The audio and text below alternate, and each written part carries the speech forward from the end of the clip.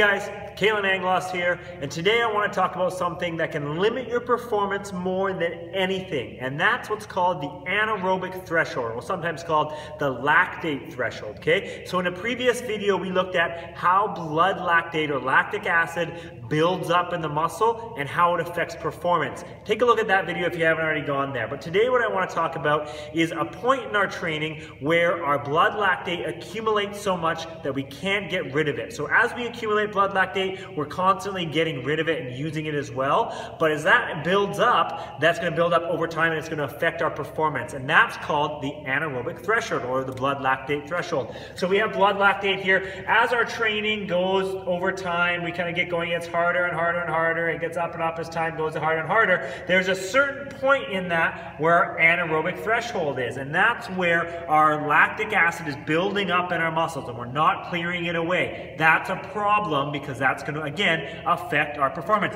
So if we can take this point and we can make it higher, or we can make it happen later on in our training, we're going to be able to perform better for a longer period of time. So how do we do this? How do we get our anaerobic threshold up, or our lactate threshold, so that we don't get that lactic acid build up in our muscle? Well, now we're looking at interval training, and specifically high intensity interval training like fartlek training, where you are kind of going at a steady pace and then you burst and then you go at a steady pace, you burst.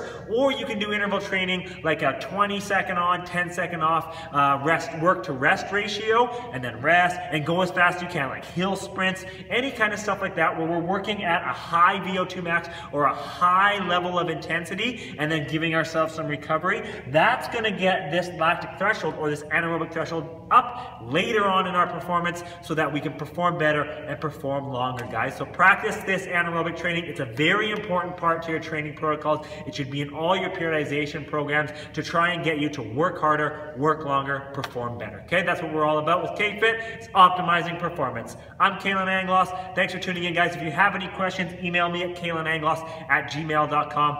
Thanks for talking. We'll talk to you next week.